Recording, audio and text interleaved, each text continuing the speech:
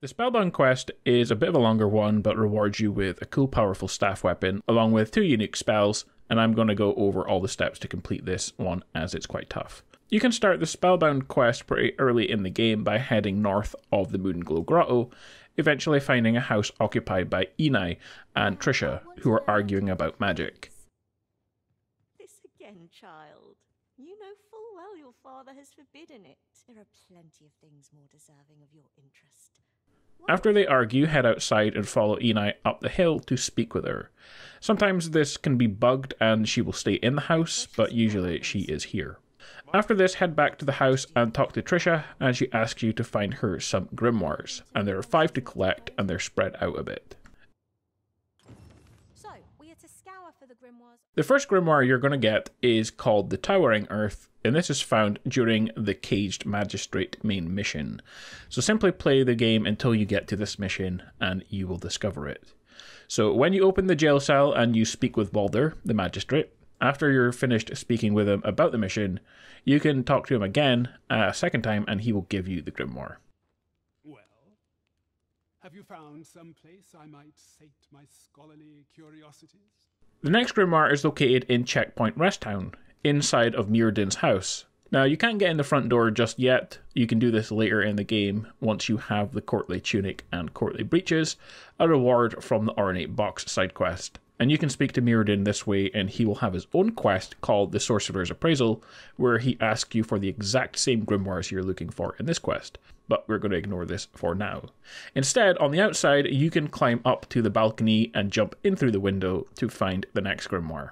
Make sure you don't go downstairs though, because Meteron will attack you if you come in through the window.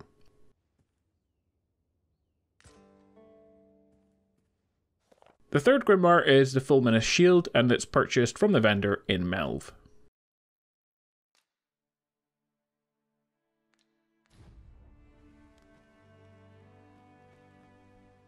Well met.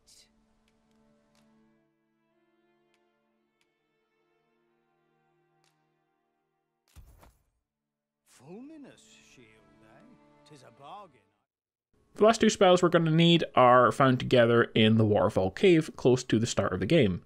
It's a level 20 dungeon though, so you have to keep that in mind before heading here. Head through the cave then and find the unique chest with the grimoires inside. Doing this will spawn a tough enemy, but you can just run away from them, so it doesn't make too much of a difference.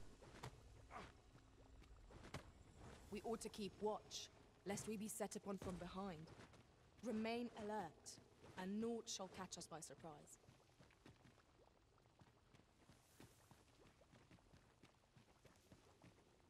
Which matters.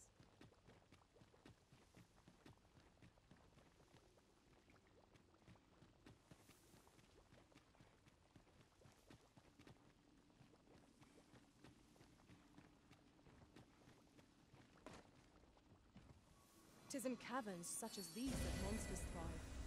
Narrow passages may await us. Be on your guard. 'Tis easily done. A fantastic find. This is why I shall never tire of. With all 5 grimoires in hand, head back to Trisha and hand them over. Thank you for all the grimoires, sir. Is that the last of them you'll be bringing? Then you have my gratitude for all you've done. Would that I had a reward for you. Now for the end of the quest, sleep for 2 days and return. Trisha will be attacking everyone. You have to wait for her spells to wear off a little bit, and then you can tackle her to the ground.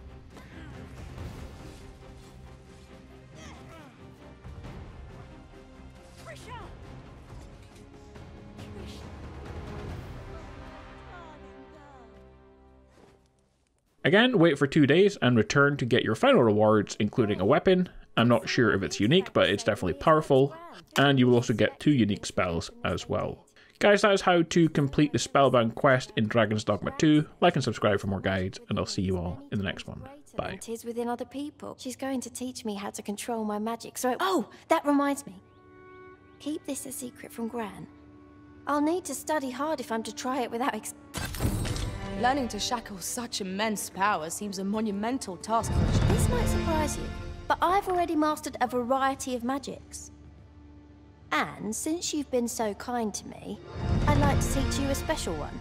Are you keen? You've been good to me. I mean to teach you one of my techniques. I've every faith you'll use it well. Take this, with my blessing.